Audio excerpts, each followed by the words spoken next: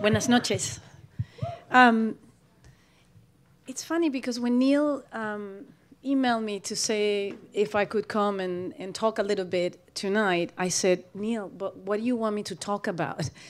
And he just wrote 3 words. He said, talk about pride. So I started thinking, and I thought, okay, pride. Okay, but pride, what are the things in my life where I really, or what are those things in my life where I feel pride? And isn't it funny how those things where I feel pride are the things where, for some people, might be considered second class or minority or second citizen. And I started going through all the lists, and I realized that I checked them all. I'm Latino, check. I'm brunette, check.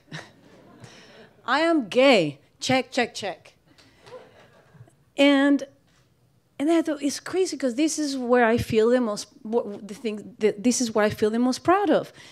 And, you know, I come from Venezuela. When I grew up, as I was growing up, I lived in extreme fear of coming out and saying that I was gay.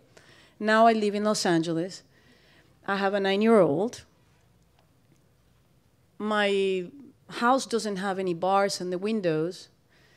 And I remember this feeling of fear that I had when I was very little that took many, many years until I moved to New York.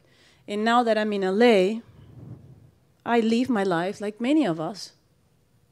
And after what happened in Orlando, for the first time in many, many years, I have so much fear again.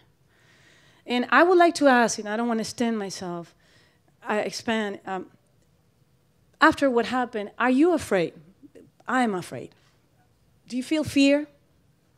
I raise my hand. I have so much fear again. But this fear is different than the one that I felt when I was little, because now I have a 9-year-old, and she's a girl.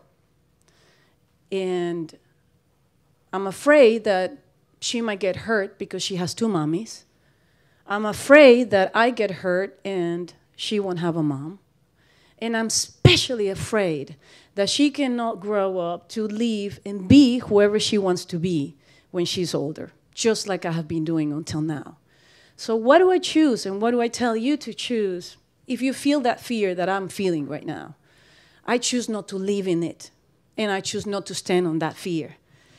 Because it is in situations like this, in the work like this, where I feel that I can have all the strength in the world to not feel that fear, to stand on my ground, and to make sure my daughter can have that path that we can walk, and that path where she can be free.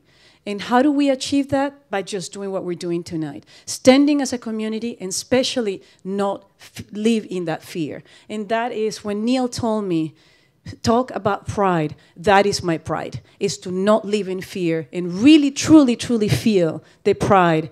And so proud to be a gay woman, and so proud to be here with all of you. Thank you so much. Thank you.